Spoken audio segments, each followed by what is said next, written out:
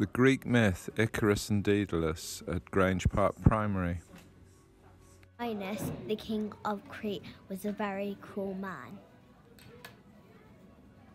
One day he sent a message to Daedalus, who was famous as a sculptor. Minos said, "Come to my island and bring your son with you."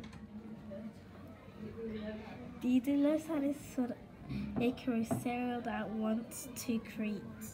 "You are to tell no one about it. I shall call it the labyrinth." When the labyrinth was finally finished, Daedalus discovered its secret. It was to be a prison where Minos could keep a terrible monster called a Minotaur, which had the head of a bull and the body of a man.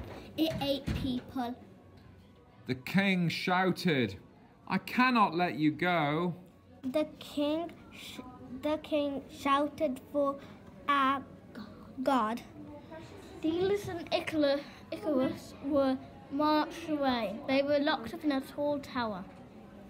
Although they were well fed, they longed to escape.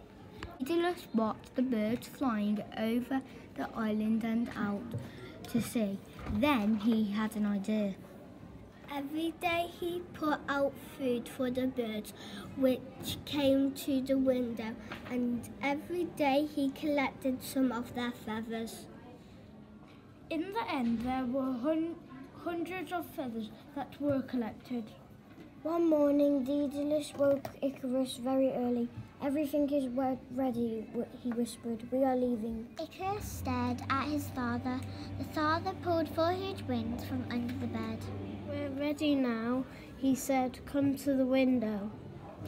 Together they stood on the window ledge. Icarus looked down. "I'm scared," he said, voice shaking. "Will the wings really work?" "Don't fly too low over the sea or the spray will wet the feathers. And don't fly too high or the sun will melt the wax on your wings." Daedalus stood on the edge of the windowsill. The dad jumped off the windowsill.